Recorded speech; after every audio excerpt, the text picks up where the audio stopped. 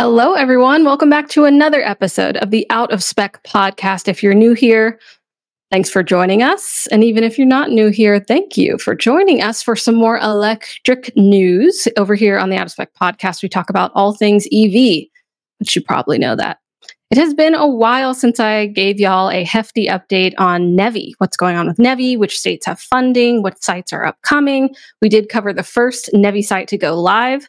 So let's give you an update. How many sites have gone up since NEVI funding has been awarded? What are the new awards? Let's plug in.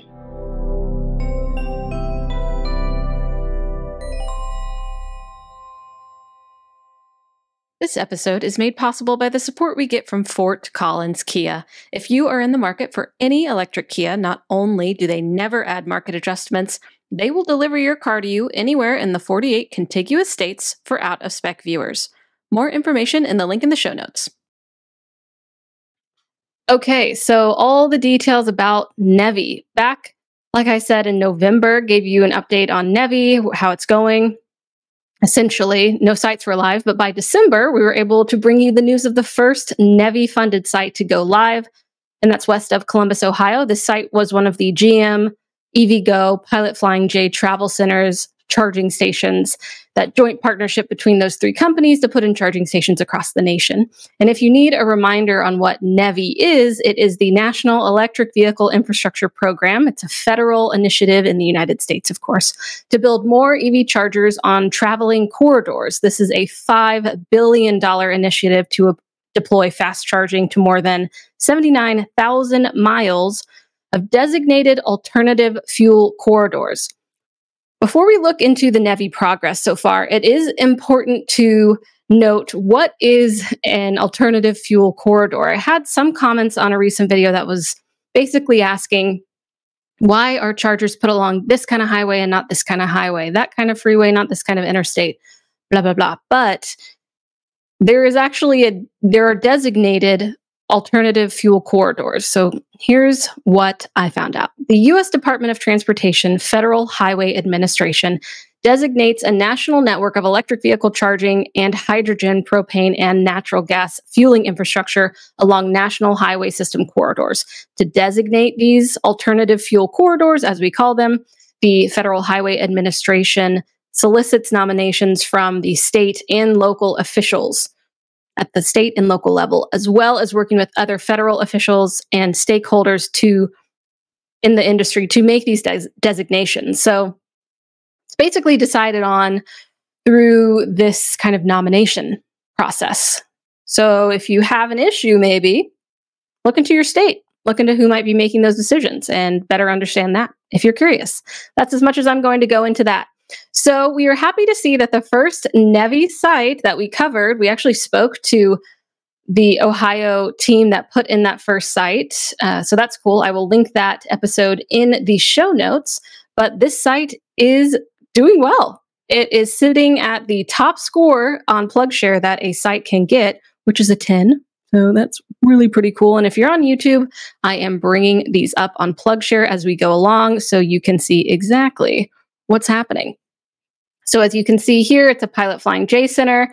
It has a 10 out of 10 on PlugShare, like I said, which is great.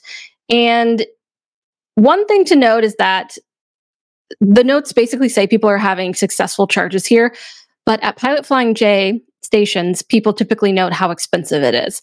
It is important to be aware that EVgo does not set these prices. Pilot Flying J company sets the pricing at these chargers. They technically own the hardware. EVgo services and maintains them.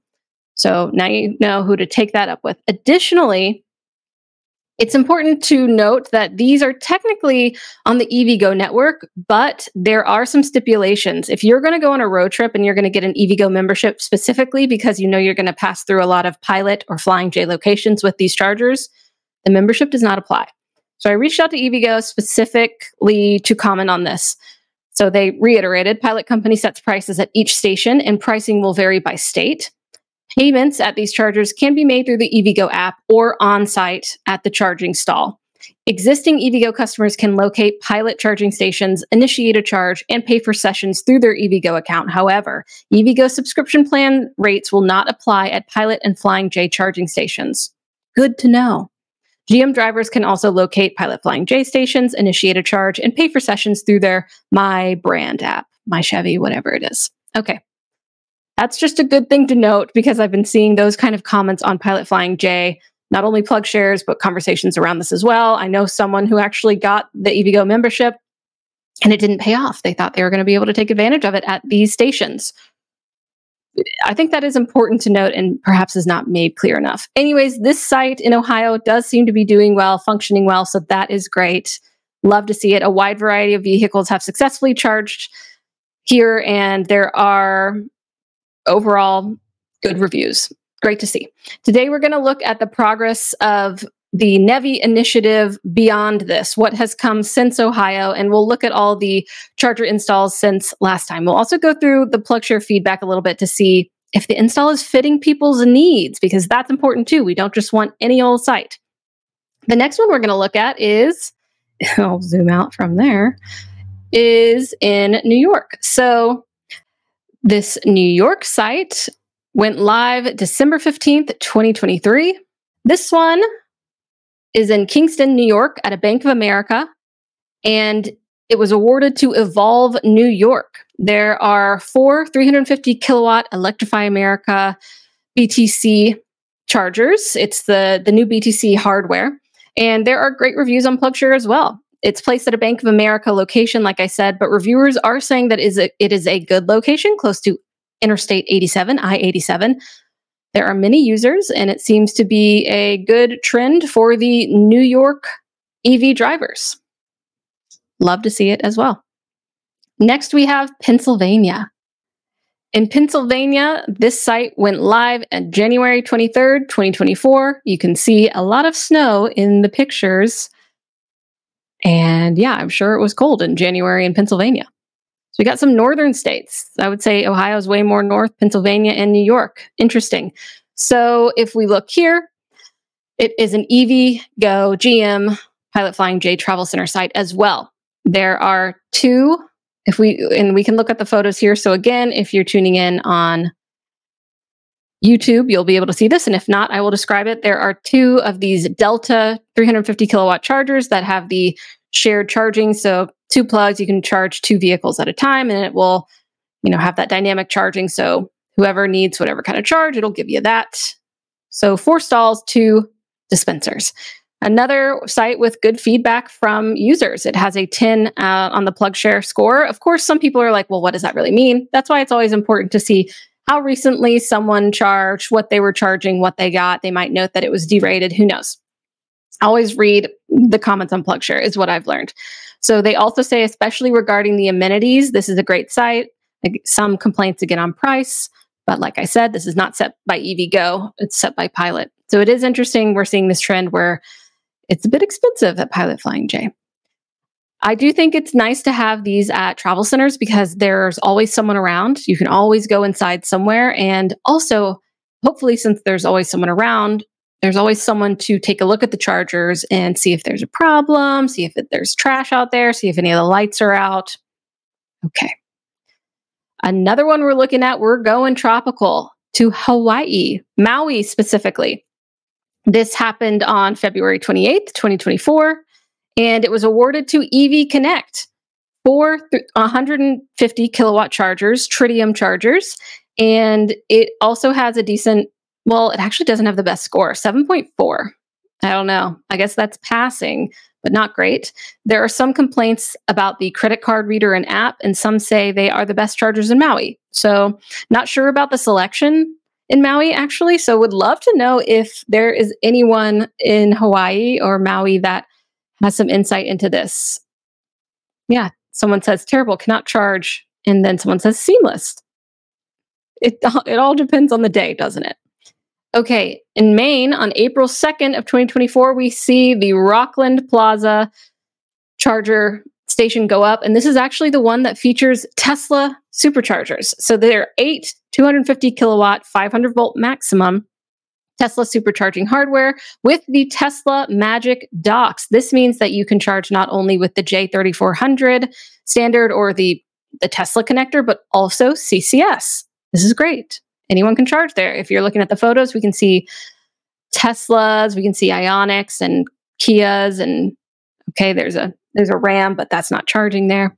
So some also do question if Tesla really should have gotten NEVI funding for this site at all. You might have heard some rumblings about this. So the requirements for NEVI-funded EV charging sites do say that there's a requirement that each DC fast charging port support output voltages between 250 volts DC and 920 volts DC. But as we know, Tesla chargers only support up to 500 volts on their V3 cabinets, which means that they don't support the entire voltage range stated in the NEVI requirements. So they fall within the range, but not the whole range. So the V3 cabinets is what Tesla uses in all of today's installations. What this means for users is that high voltage cars may not get the minimum required 150 kilowatt on these chargers. So it's not just semantics, it's actually our people who are coming here to charge getting what they should be getting. A PlugShare user actually did ask about this as well. He said, "Can someone please test an 800 volt car here to see if the station meets NEVI 920 volt requirement?" Okay, there is another group activity, of course, going on. No surprise in the EV world. All in all, this site has generally gotten good feedback, aside from an Ioniq 5 user that could not get his car to charge there. So we've seen quite a few of these interoperability issue with Tesla superchargers and CCS vehicles. It's new. The Magic Docks is new. Any non-Tesla EV being on the Tesla supercharger network is new. There are going to be interoperability issues, and seeing how quickly they are tested, bugged, fixed, resolved so that these don't happen is still to be seen. The Ioniq 5 is a high voltage car and would only have gotten a maximum of like 100 kilowatt charging on these chargers anyway, due to Tesla's low charger voltage. In case there are many fast charging vehicles at the location at the same time, you might see slower charging. So I think that's something important to note due to the fact that there are more and more EVs that are going to be coming onto the Tesla supercharger network. We see a Rivian charging here. Okay, moving on. Vermont, April 23rd, 2023. Another northern state. This is interesting. I wonder why there's a trend there. Besides Hawaii, I know Maui is not it. So this was awarded to Norwich EV, and there are 4 ABB chargers. They are the Terra 184 chargers with 180 kilowatt max and dynamic sharing capabilities. They, of course, are, well, that's if that's equipped. I'm not sure they are equipped on these chargers exactly, because it looks like there's only one cable, right? This is one of the 15 planned NEVI sites in Vermont by the end of this year. So they've got one so far, I guess. 14 more to go. I want to also note that there has been more funding awarded to different states in America since we last had the update. Every state put in their proposals for NEVI and the proposals for funding. And then they have conditional awarding and surefire awarding. So since the last update, they have given us a kind of Q1 2024 update that came out mid-February. So the states that have new public conditional NEVI awards are Utah, looks like $36.3 million in total funding over the NEVI program. Texas, $407.7 million in total funding over under the NEVI program. Rhode Island, $22.9 million of total funding under the NEVI program. Kansas, $39.5 million. New Mexico, $38.4 million is what I'm talking about. And Tennessee, $88 million. Love to hear that. And Michigan, $110.1 million in total funding under the NEVI program. Keep an eye out. There are a lot of new sites, not a ton though, just a handful. So we'll be sure to keep updating on these. Which type of sites do you want to see more of? Is there a specific kind of hardware that you have an easy time with? I know that Kim Power North America is having their grand opening tomorrow. I'm actually going to it in North Carolina. Do we want to see more of that hardware? I know we've talked about it on the channel. They've had a great time over in the Scandinavian countries and in Europe with that hardware. What do you usually have a good experience with? Do you have a trusty hardware that you love to use? Do you follow NEVI progress in your state? Love to know that as well. Where are you, actually? Have you been to any of these sites? And then, of course, what do you think about Tesla's interpretation of the NEVI requirements? It's a little bit interesting because it's kind of like when you're arguing law and you interpret the law to mean certain things and you can argue them in court. Of course, when it comes to funding like this, we need to be specific and it needs to be equitable so that anyone who drives up can get the kind of charge that, not necessarily that they deserve, but the kind of charge that their car can take so that they can get the most energy, carry on their day, and charge their EV to the best of their ability. Okay, that is a brief update on the NEVI sites that have gone live in the United States. Let me know if you've been there. Let me know what you'd like to hear next from us. Share this out if you thought it was interesting. Like, subscribe, and of course, continue the discussion in the comments. I'll see you next time on the next episode of the Spec podcast. Bye, y'all. Have a great rest of your day.